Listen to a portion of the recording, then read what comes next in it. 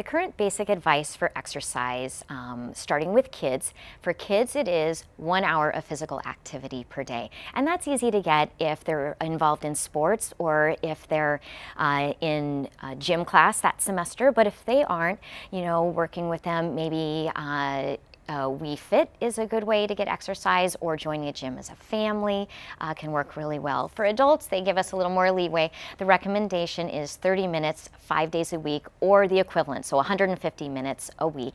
But 2 of those days also doing some weightlifting.